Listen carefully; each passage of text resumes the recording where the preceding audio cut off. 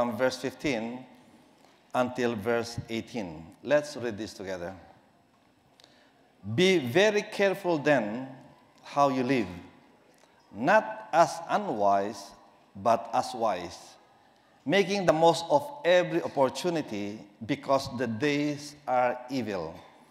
Therefore, do not be foolish, but understand what the Lord's will is. Do not get drunk on wine, which leads to debauchery. Instead, be filled with the Spirit. So friends, we started by saying, be careful then. So what's wrong with life then? So that we are reminded to be careful on how we live. Where earlier, the Apostle Paul was talking about the difference between light and darkness.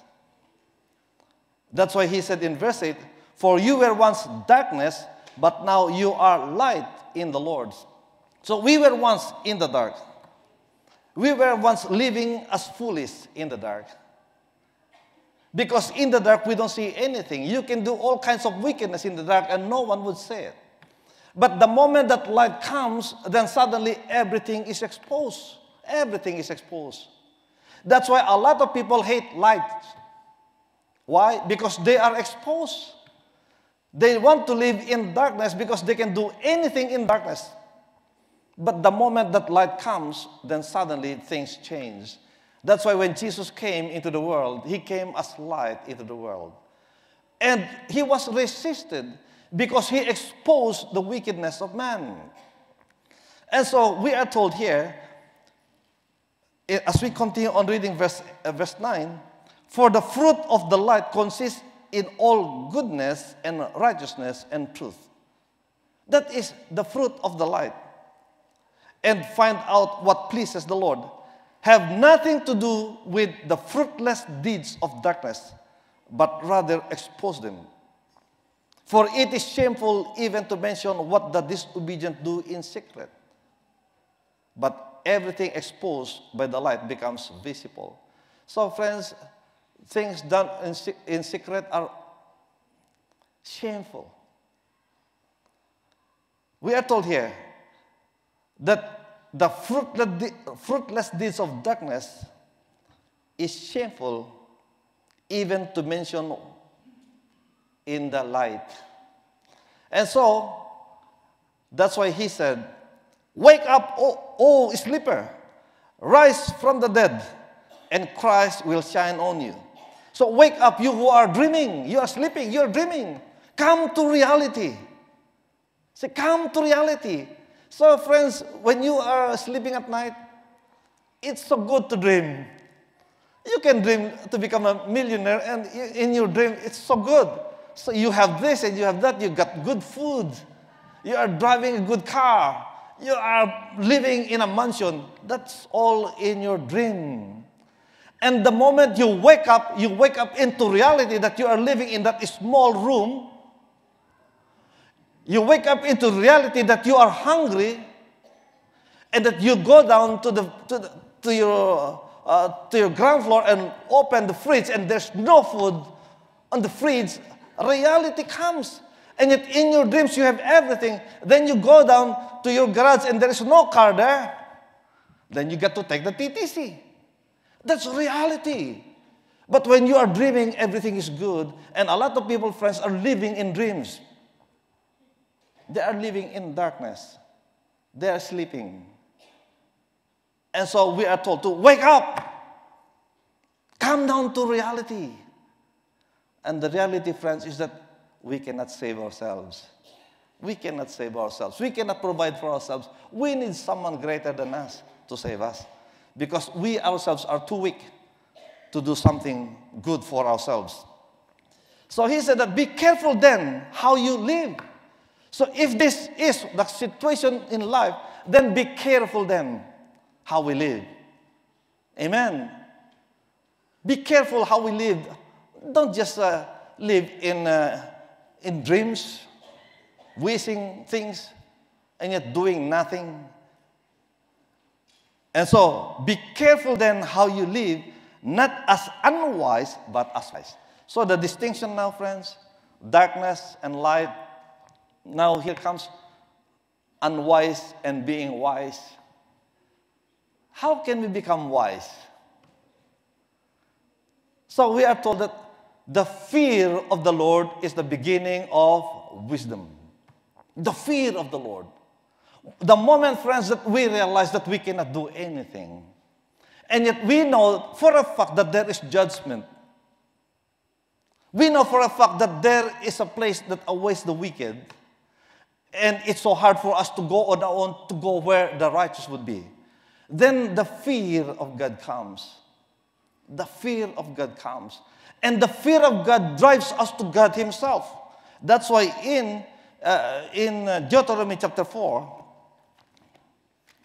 verse 6, we are being driven to God Himself.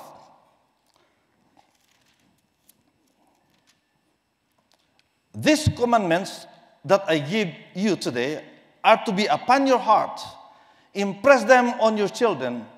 Talk about them when you sit at home and when you walk along the road, when you lie down and when you get up. Say that these are the commandments that I'm giving you. Not just for you, but for your children. Not just for you, but for your children. Because eventually, we go to chapter 4 of Deuteronomy, verse 6. Observe them carefully, for this will show your wisdom and understanding to the nations who will hear about all these decrees and say, surely this great nation is a wise and understanding people. See, we are driven, friends, to the word of the Lord. Said, you go, get the word, impress it upon your children, so that you become a people, you become a nation, and then men will know that you are wise. You are not a fool. You are wise and understanding nation. Amen. So the fear of the Lord will drive us to Himself, to God Himself. The fear of the Lord is just the beginning, friends. Then when you have the word with you, then comes what? Wisdom. Knowing what is good and what is evil. That's why in James chapter 3, verse 13, that wisdom will be displayed. That wisdom will be seen. Because in verse 13 of James chapter 3, who is wise and understanding among you? So who is wise among us? Who is understanding among us? Let him show it by his good life, by deeds done in humility that comes from wisdom. So we have to show it, friends. Who is wise? Let it show your wisdom. Let your wisdom be shown in your own life as you live your life. Amen. Because it will show whether you are fool or wise. In Matthew chapter 7, verse 24,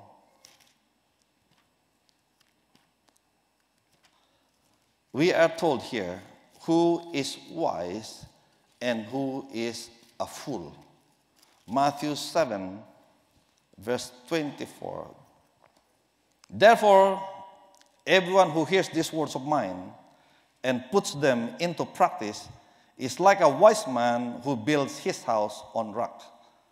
The rain came down, the streams rose, and the wind blew and beat against that house, yet it did not fall, because it had its foundation on the rock.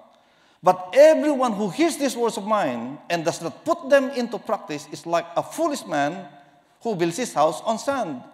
The rain came down, the streams rose, and the winds blew and beat against that house, and it fell with a great crash. So who is a wise man? A wise man is one that lives a good life. A wise man is one that hears the word of the Lord and do it. Amen. That is a wise man. A foolish man is one who hears the word of the Lord and does nothing about it. That's foolishness. So let us be wise. Amen. Let us be wise. And the Lord has been giving us words upon words, encouragement upon encouragement, but how are we responding? How are we responding?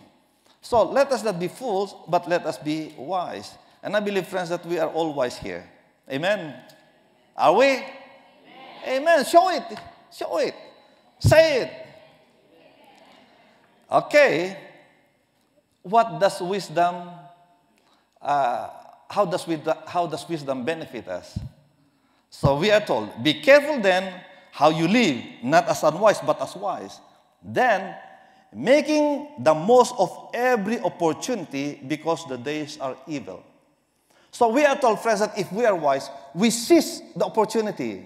We take hold of the opportunity. We don't let the opportunity pass by. We don't take the opportunity.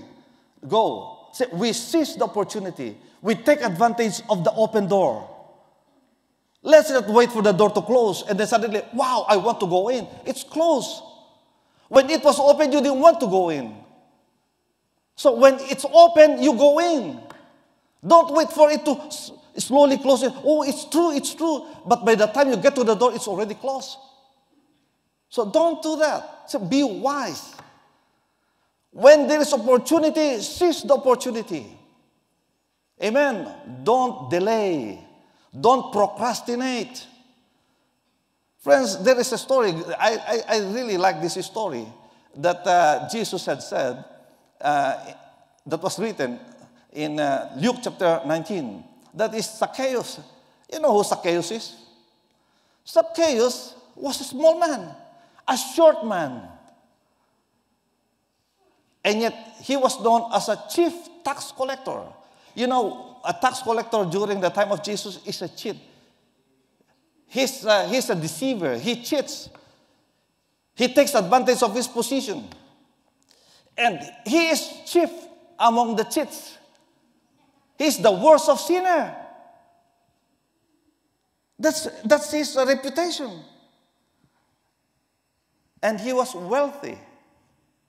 He was wealthy. And so look at him. He's like a small is terrible.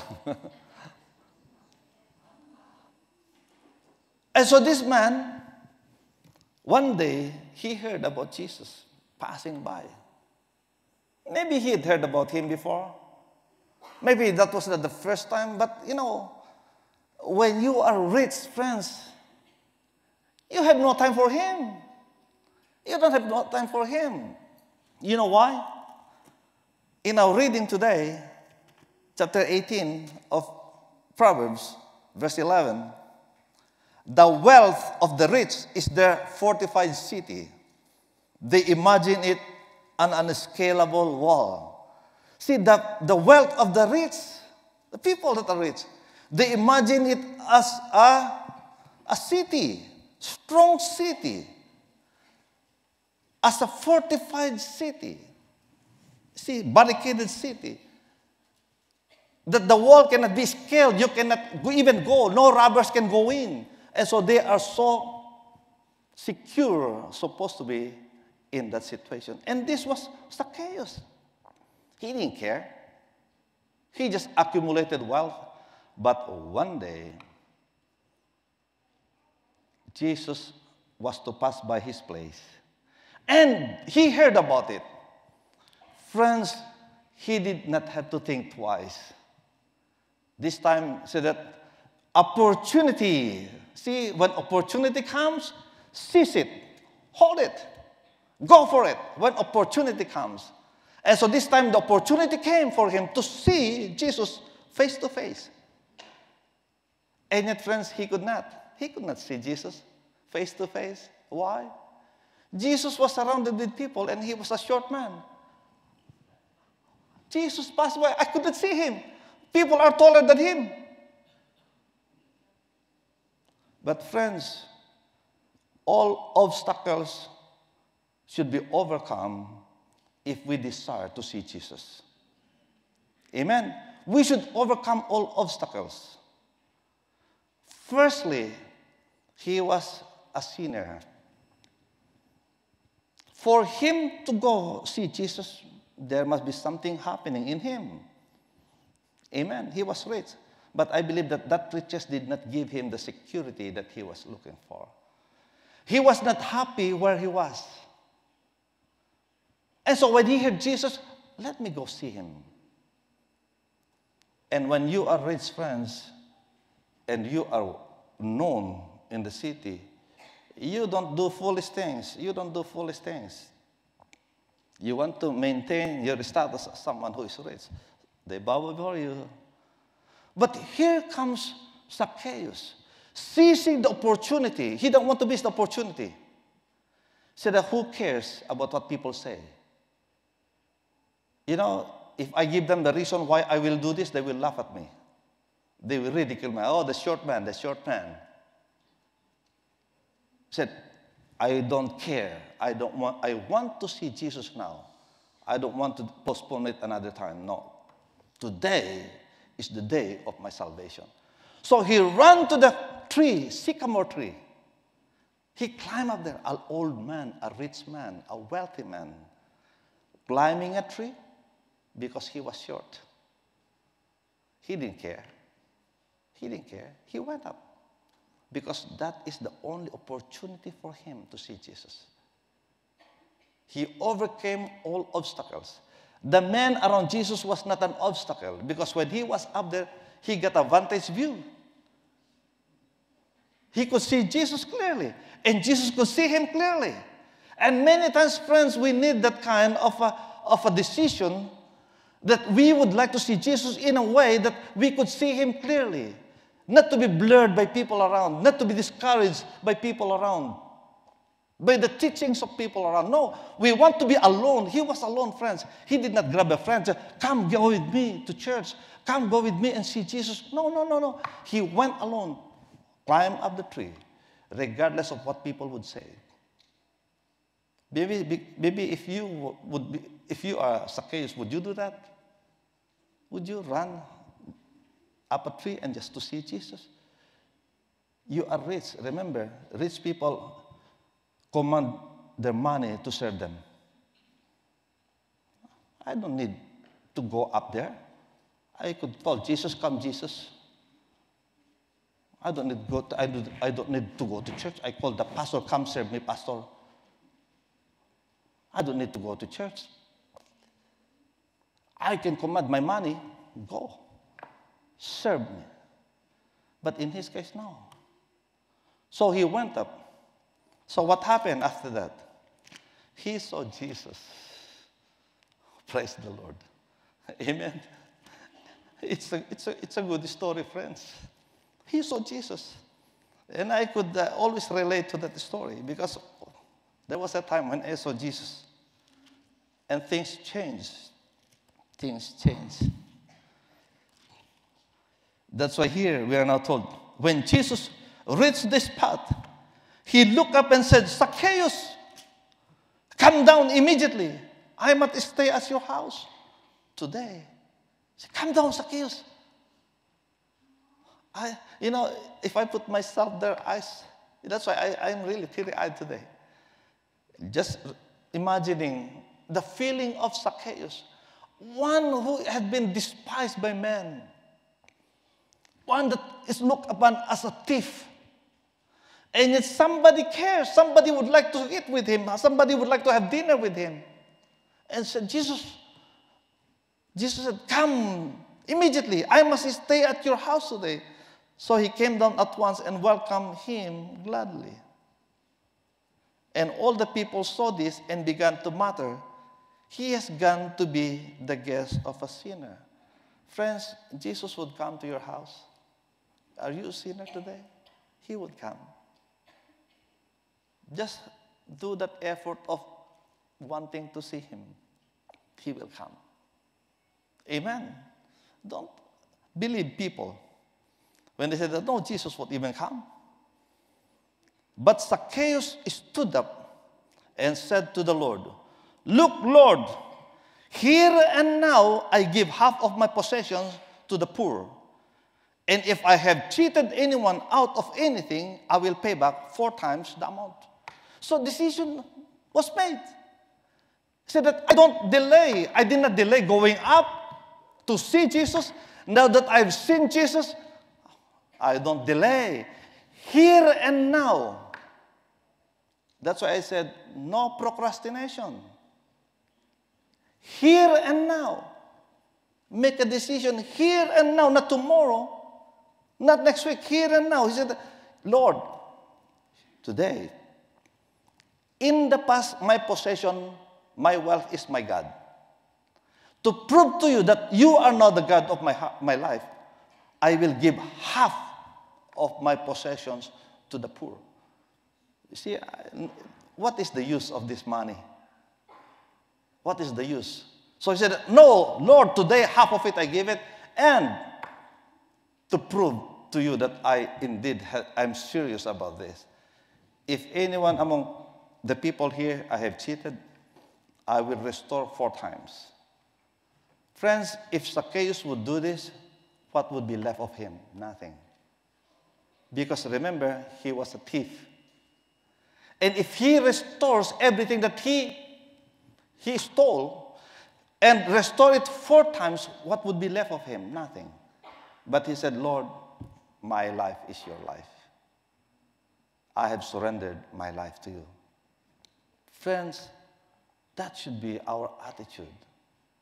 And the Lord said to him, today, said, not tomorrow. Because Zacchaeus said, here and now, today, Lord, at this moment, he repented. So what did the Lord say? Well, Zacchaeus, today, salvation has come to this house, because this man too is the son of Abraham. For the Son of Man came to seek and to save what was lost. So today is the day of salvation. Don't postpone it. Don't try to justify what you have done. Zacchaeus did not justify. He admitted, I cheated. So what's wrong with accepting and admitting that we have sinned? We all have sinned. I have sinned. I have my own weaknesses. You ask my children, they know my weaknesses. You ask the leaders, they know my weaknesses. I don't hide myself. I live in the light. I don't live in the dark. What's wrong with that? If I live in the light and you see my weakness, then you can help me in my weakness. But if I hide in the dark and I have all kinds of weaknesses, who could help? Nobody. And so with you. Amen. That's why let's take every opportunity, because we know that the days are evil. So making the most of every opportunity, because the days are evil. We are living in a wicked and perverse generation, where right is no longer right, but where wrong becomes right. Friends, this is the society that we live in. So much perversion. You cannot walk safely on the street now. In your own homes, in our own homes, there is wickedness coming. Right? In the past, we can hide from all this. We can run from this. Today, no. In your own cell phone, there is wickedness. Wherever we go. How can we overcome all this? That's why we have to seize every opportunity to repent. Therefore, do not be foolish, but understand what the Lord's will is. So the next thing that we get to do, friends, after seizing the opportunity, is to understand what the Lord's will is. What is the Lord's will for us? Many times she said that, the Bible is actually full of instructions, guidance, and encouragement where we could know the will of God. So again, this should move us, pursue it through Scripture. And one of those that we have been propagating many times is that be joyful always, pray without ceasing, give thanks in all circumstances, for this is the will of God for you in Christ Jesus. That's one. And yet there is a greater will of God when He sent His Son, Jesus Christ, to us. And then in John chapter 10, verse 10, the second portion, when Jesus said, "But I have come that you might have life and have it to the full." That is the will of God. Amen. The will of God is that we will have life and have it to the full. A prosperous life. That is the will of God. And yet in the same verse, Jesus said that there is this thing that will come to destroy and to rob you of the will of God. See, my will, Jesus said, is that you will have life and have it to the full. A full and abundant life, a prosperous life. That's my will. You will be healthy, you will be wealthy. That is my will. But he said that, you know what? That's my will. But be on guard. That's why we are told earlier, be careful then how you live. Be careful how you live. Because the first part of that verse, John chapter 10, verse 10, he said, but remember this, the thief does not come but to steal, to kill, and to destroy. What will the thief come? To steal, to kill, and to destroy? What will the thief come to steal, kill, and destroy? He said, he will come to steal, kill, and destroy that which is my will to you, for you, and this is the abundant life. See, I will kill this. That's the devil's will. I will kiss this, the abundant life that God promised. I will steal it. I will destroy it.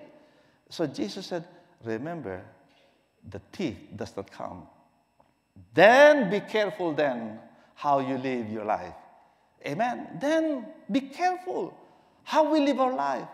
Will we allow the devil to come to steal, kill, and destroy that which God's will for us? We don't. But how can we overcome? How can we overcome? That's why he said, therefore, do not be foolish, but understand the will of God. Don't be a fool, be wise. Amen. Understand the will of God.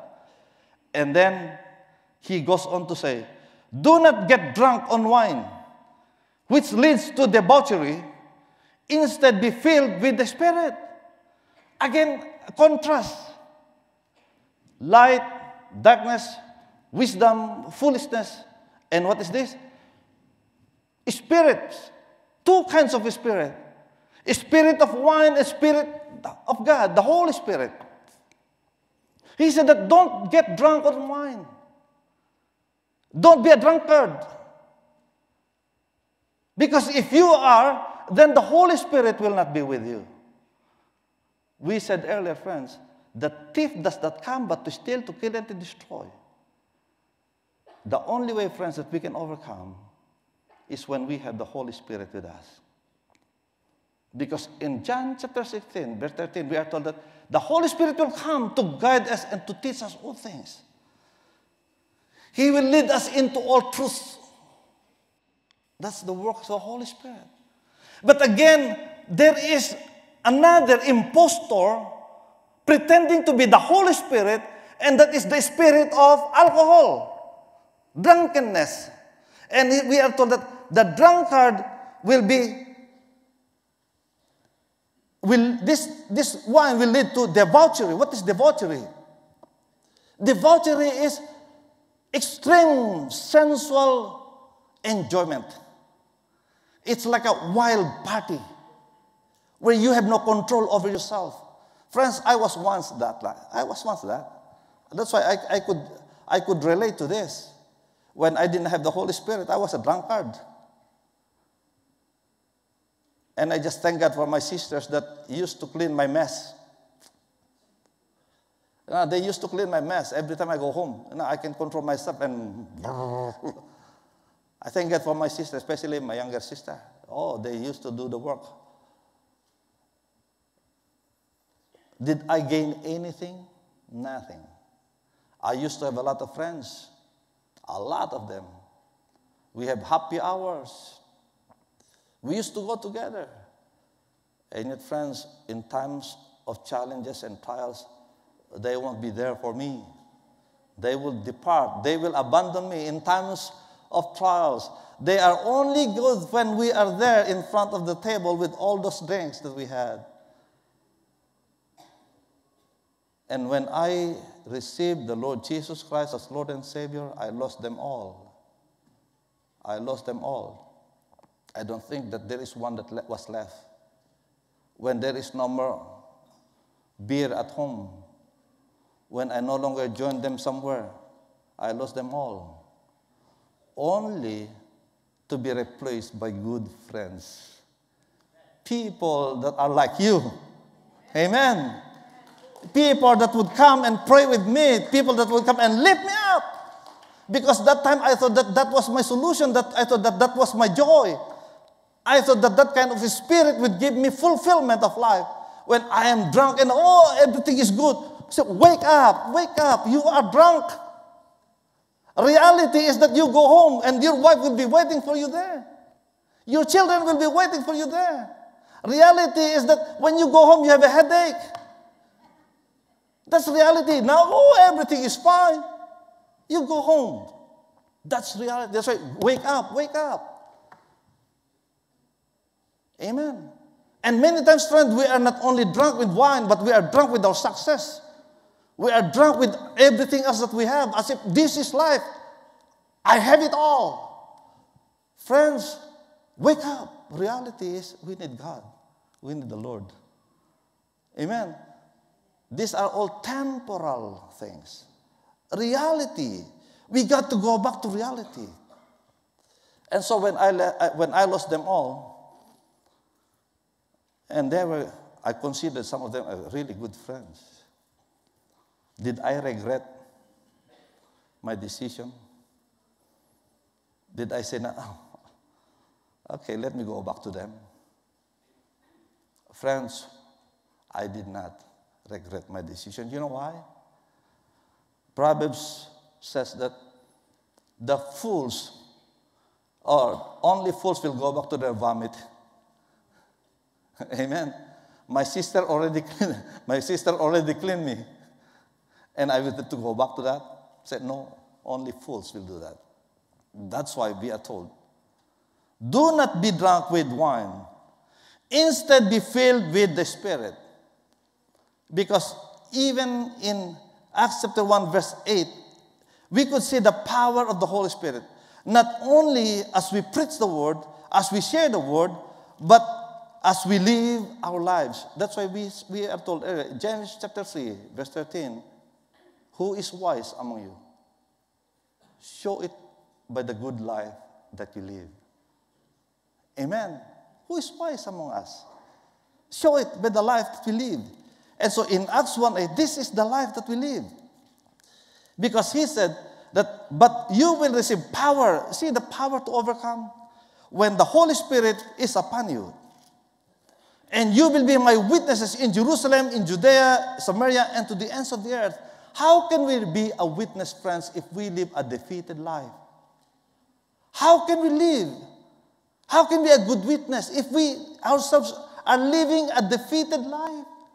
Would people believe me? No, they won't. Because I am living a defeated life. But we are told that when the Holy Spirit has come upon you, you shall have the power to live holy and blameless life. And I feel, friends, that this is a message for us. Personally, not for somebody else. Personally. Amen.